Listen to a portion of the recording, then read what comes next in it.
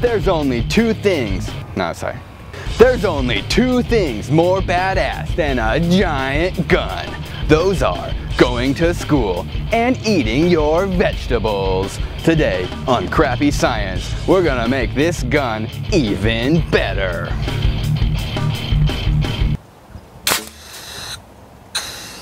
You missed. You missed. It's bad. That's too tight.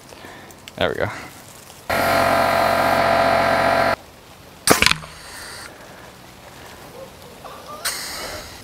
It's like it's gone. Today's video isn't going to cover the building of the air cannon. This is something that I built a couple years ago. I didn't follow specific plans, but you can probably find something similar online. What I do want to find out though is how powerful this cannon is. And I think we can do that by measuring the weight of the fruit and the speed the fruit leaves the cannon at. Okay. The speed of the unripe orange can be measured using two infrared beams. On this breadboard I have a single beam set up with the emitter and the detector. When I place my finger in front of the beam, you'll see the meter read a logical high level. Logical high level. And when I remove my finger, it goes back to a logical low. The problem with this current configuration is this sensor is very sensitive to ambient light. So if you're using this on a very bright day, it's not going to work so well, even though it currently works now. There are solutions to filter out ambient light, or we can go the easy route of simply blocking light from hitting the detector. I'm thinking this piece of cardboard in the trash should do.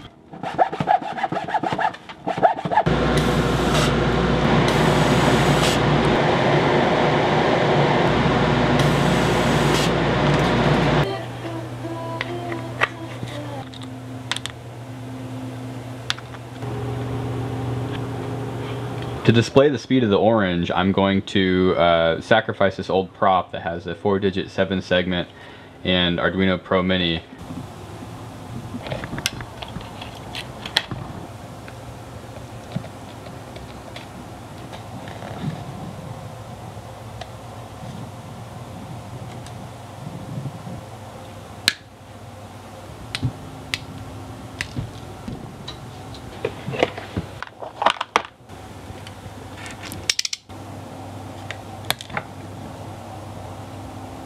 The second beam is wired up. I've put a piece of tape around it to protect the electronics. So I'm gonna test it really quick, and it works. I've just realized I don't care what this looks like. I'm gonna literally tape the old prop onto the top of this thing. It's gonna save me a lot of work. 5 volts ground are shared between the two, and then there's 2 separate signals, one for each beam.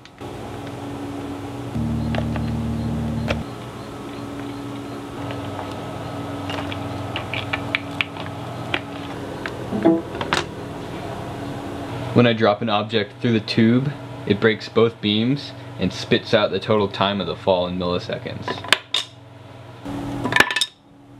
Now I need to convert that fall time into speed.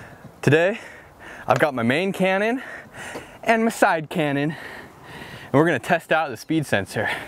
Oh my God, you're fat and heavy. Ugh. When the orange passes through the speed sensor, the speed is displayed in feet per second. The buttons don't actually do anything. Sorry.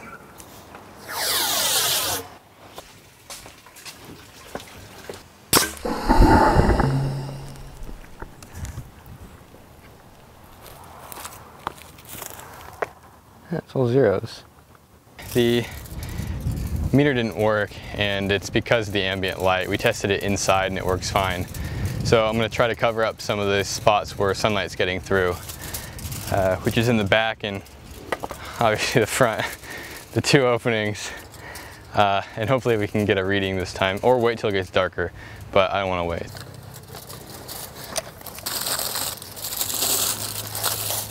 This is so ugly.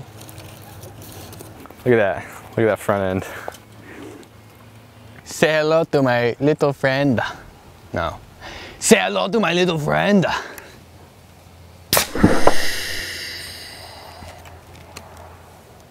Damn it. Oh. Remember when I said ambient light might be a problem? Well, it's a huge problem. I don't know how this goes, but I need a little bit of that right now. I think we found a spot where the sensor won't get tripped up. 2, 1. 256.3 feet per second. That shot was actually 175 miles an hour. 2, 1. That's 235 feet per second. 235.6 feet per second, 2 miles per hour. That would be 160.64 miles per hour. Nice.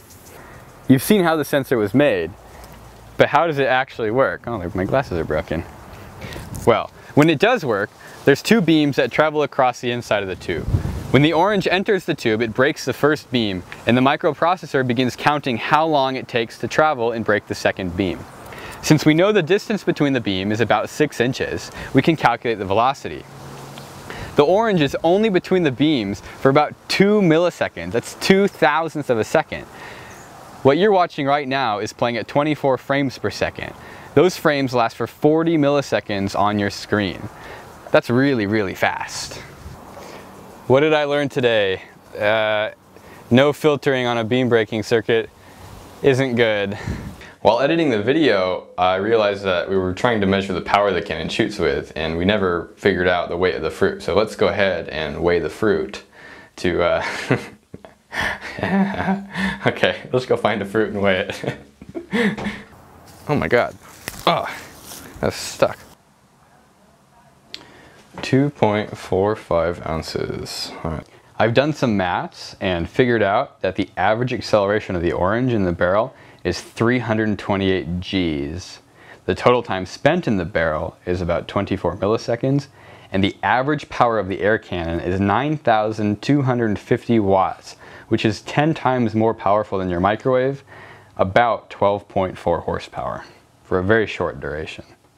We might have some cool stuff that's going to add right now and cut out this, but if not, that means this is the end of the video.